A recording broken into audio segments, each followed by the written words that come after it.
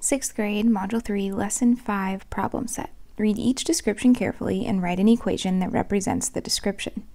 The opposite of -7. So we're writing an equation. So that means it's going to have an equal sign and an answer. If it said expression, we wouldn't have an equal sign and an answer. So the opposite of -7. So I'm just going to write down the symbol for the words that I'm seeing. So the symbol for opposite would be negative. So the opposite, we're doing whatever the opposite is.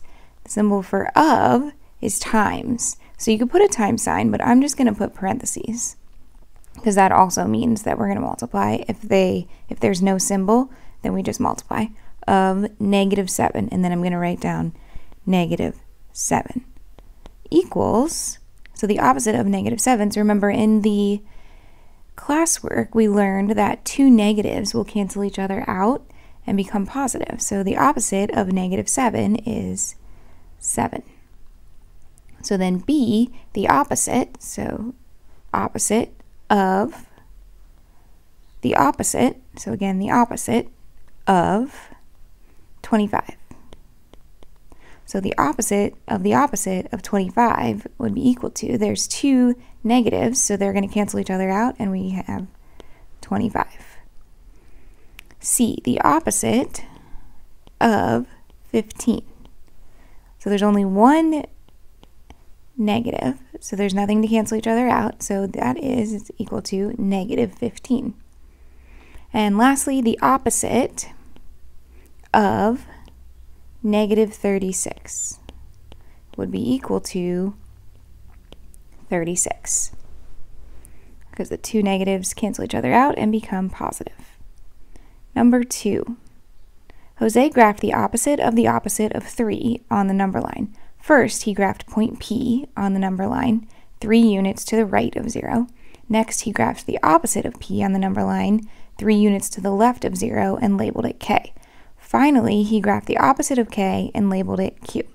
Is his diagram correct? Explain. If the diagram is not correct, explain his error and correctly locate and label point Q. Okay, so is his diagram correct? Let's start at the beginning. So he graphed the opposite of 3 on the number line. So first he graphed P on the number line. So we're finding the opposite of 3. So first he started at 3, right there, so that would be P. Next he graphed the opposite of P, so the opposite of P would be -3 right there, which is K, so that's correct. And finally he graphed the opposite of K, so the opposite of -3 is 3, which would be back where Q is, and he labeled it, or where P originally was, and he labeled it Q, so back to 3. So I think yes, his diagram is correct. So let's write it over here. Yes, his diagram is correct.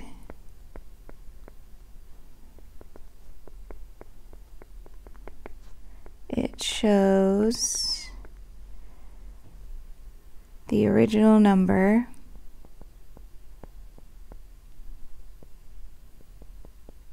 three and the opposite of the opposite of 3 is 3.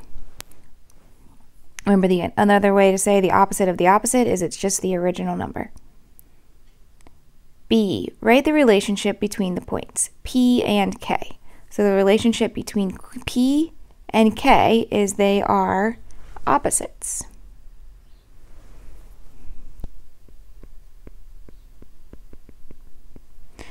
The relationship between K and Q. So here's K. I'll use a new color. Here's K. Here's Q. So again, K and Q are opposites. And then P and Q. So here's P and Q. So they are the same. They are not opposites. We can just say they're the same.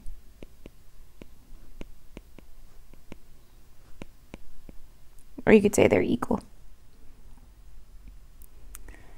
Read each real-world description. Write the integer that represents the opposite of the opposite. Show your work and support your answer. So we're trying to find the opposite of all of these. So let's start with A. A temperature rise of 15 degrees Fahrenheit.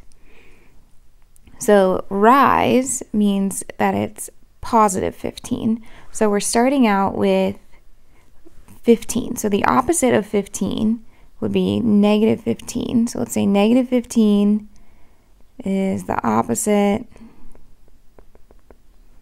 of 15. And then we need to find the opposite of the opposite. So 15 will be equal to the opposite of negative 15. So if we wanted an equation, we could say the opposite of 15 is equal to 15, because the two negatives will cancel each other out.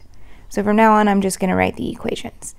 So B, a gain of 55 yards. So if we want to find the opposite of 55, so it's gaining, so that's going to be positive. So the opposite of 55 would be equal to 55, because the two negatives will cancel each other out. Okay, let's do C, a loss of 10 pounds. So C, we're already starting at negative 10, because you're lost 10 pounds, so you're down 10. So let's find the opposite of negative 10. So two negatives will cancel each other out, and we still have one negative, so the opposite of negative 10 is negative 10. And lastly, D, a withdrawal of $2,000. So that would be negative. If you withdraw money, then you've taken it out. So this is negative 2,000. So let's find the opposite of negative 2,000 would be equal to negative 2,000, because we have three negative signs, two cancel each other out, but we still have one. So it's negative 2,000. And number 4, write the integer that represents the statement. Locate and label each point on the number line below. Okay, the opposite of a gain of 6. So a gain of 6 would be positive 6. So the opposite of that would be negative 6. So it looks like we have to create our own number line here. So I'm going to put 0 there. 3, 4, 5, 6, 7, 8. Then I'll do the negatives.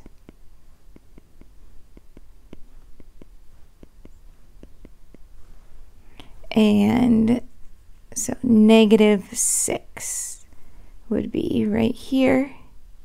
And let's label that A. The opposite of a deposit of $10. So if you deposit $10, then your account is gaining $10. So the opposite of that would be negative 10. And I'm going to need to extend the number line here. That's okay. So negative 8, negative 9, negative 10. And that was B. The opposite of 0. Well, the opposite of 0 would be 0. And then the opposite of 0 is 0. So this is just 0. The opposite of 4. So the opposite of 4 would be equal to 4.